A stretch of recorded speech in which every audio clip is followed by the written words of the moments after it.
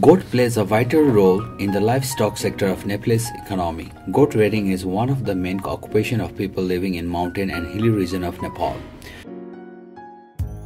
Goat rearing is not only done for meat and milk purpose, but also the skin, hair and the bones of goats are used for various other purposes.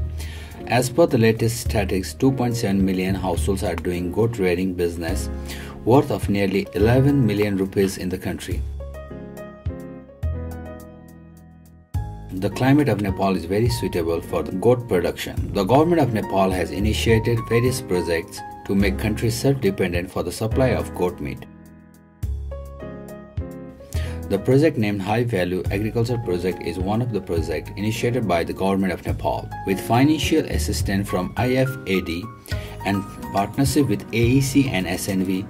The Ministry of Agriculture started this project from the end of fiscal year 2010 and 11 in 7 districts such as Acham, Dailek, Jajarkot, Jumla, Kalikot, Salyan and Surkhet. The project has aimed to support farmers, agribusinesses, collectors, traders, processors and the various other groups of the people of the service sectors. उत्पादन सामग्री आपूर्तिकर्तादेखि लिएर त्यसलाई उत्पादन गर्ने उत्पादक कृषकहरू, त्यसलाई चाहिँ संकलन गर्ने संकलकहरू, प्रशोधन गर्ने प्रशोधनकर्ताहरू, व्यापार गर्ने व्यापारीहरू वर्ग र व्यापारीहरूमा पनि यो चाहिँ होलसेल गर्ने र रिटेल सामानमा चाहिँ यो मूल्य श्रृंखलामा चाहिँ प्रत्येक मूल्य श्रृंखलामा यसले चाहिँ सहयोग गर्ने र यो मूल्य श्रृंखलाका पात्रहरूको अलावा यसलाई चाहिँ सहयोग गर्ने चाहिँ सेवा प्रदायक संघ संस्थाहरू, सरकारी, गैर सरकारी या निजी सेवा प्रदायकहरूलाई पनि सहयोग गर्ने, वित्तीय संघ संस्थाहरूलाई पनि यसलाई सहजीकरण गर्ने एउटा चाहिँ होलिस्टिक एप्रोच, एउटा समग्रतामा चाहिँ यो कार्यक्रम चाहिँ यो मोडालिटीमा चाहिँ लागू भएको.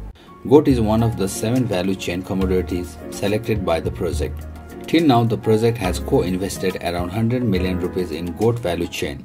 र खसीबोका मूल्य श्रृंखलामा चाहिँ अहिलेसम्म चाहिँ हामी चाहिँ 122 वटा समूहहरू, उत्पादक समूहहरूले चाहिँ व्यावसायिक खसीबोका उत्पादनमा लाग्नु भएको छ र ती मध्ये चाहिँ त्यसमा चाहिँ करिब 3731 घर परिवारहरू चाहिँ यसमा संलग्न हुनुहुन्छ उत्पादनमा र आयोजनाको तर्फबाट चाहिँ 13 करोड 10 लाखको चाहिँ आयोजनाबाट चाहिँ सहयोग भएको छ उत्पादनको लागि चाहिँ खास गरेर चाहिँ हामी चाहिँ उन्नत जातको बोका, फोहोर व्यवस्थापन अनि चाहिँ पशुको उपचार सेवाहरू र त्यसलाई चाहिँ बजारीकरण गर्नको लागि संकलन केन्द्रहरू चाहिँ हामी चाहिँ किसानको समूहमा चाहिँ स्थापना भएको छ. कहीँ चाहिँ गाविस जस्तो सुर्खेतको बड्डीचरमा चाहिँ गाविसबाट चाहिँ सञ्चालन गरिएको स्थानमा चाहिँ संकलन केन्द्रमा को चाहिँ हामी चाहिँ सुधार त्यहाँबाट पनि हामीले चाहिँ बजारमा चाहिँ लिङ्क बजारमा पनि आपूर्ति चाहिँ भइरहेछ र यो आयोजनाको चाहिँ यो खसीबोका मूल्य श्रृंखला चाहिँ दोस्रो मानिन्छ.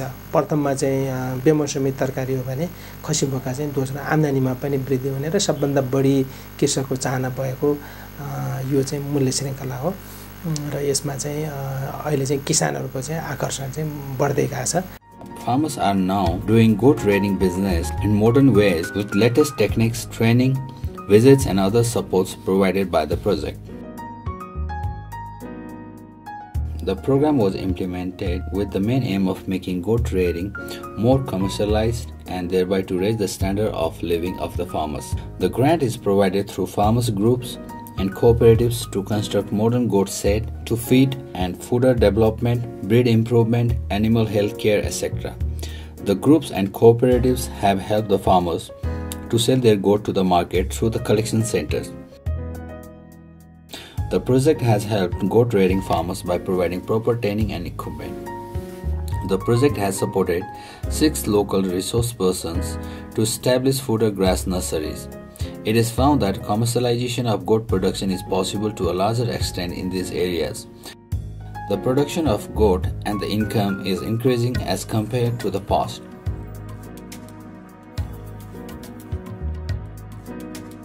Dafe Munal Goat Rearing Group of Bangar, Kubinda Municipality of Salyan districts have 30 members.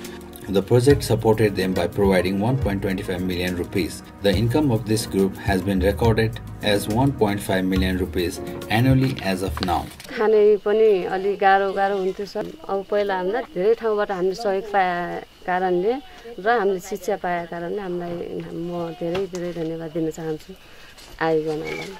The commercialization of goat production has brought excitement and joy to the farmers.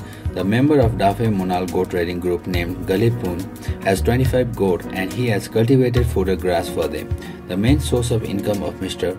Poon is from the goat trading business.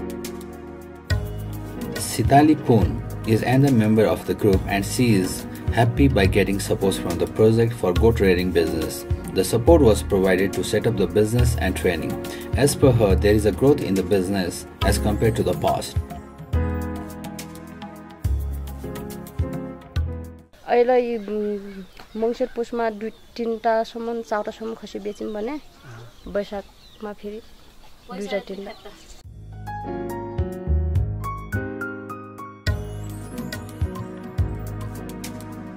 Hariyali Goat Trading Group from Surkhet, Barthal Rural Municipality are earning good income after getting grants and various supports from the project. The project has 42 members and they were provided grant of nearly 1.2 million rupees. The fund was utilized to construct modern goat sheds and dipping tanks and for the cultivation of green grass and for the purchase of necessary equipment. As per them, the income of the group has increased by 3 times after using the modern techniques and equipments. The people are excited and surprised by the results. राम्रै छ त्यसो सबैको प्रयास कोही एक दुईजना फाटोफुटो नहुन सक्छ तर प्रयास धेरैको राम्रै छ हाम्रो समूहमा पहिला त मसँग बाख्रा नै खासै धेरै पनि थिएन हैन पछि हाई भ्यालु सम्झौता गरिएन विभिन्न चरणमा बस्यो तालिमहरुमा गयो भ्रमण गयो त्यहाँबाट सबै अनुभव भयो त्यही गरेर बाख्राहरु पनि कर्स बढाउने लागि आफैले बढाउन लाग्दाखेरि अहिले पहिला त्यो 20-25 हजार पनि मासिक कमाउन गाह्रो थियो भने अहिले राम्रो छ Dikpal Nursery was set up with the support provided by the project. Mr. Jit Bahadur Sai of Kumbhikot sells fodder samplings produced in his nursery.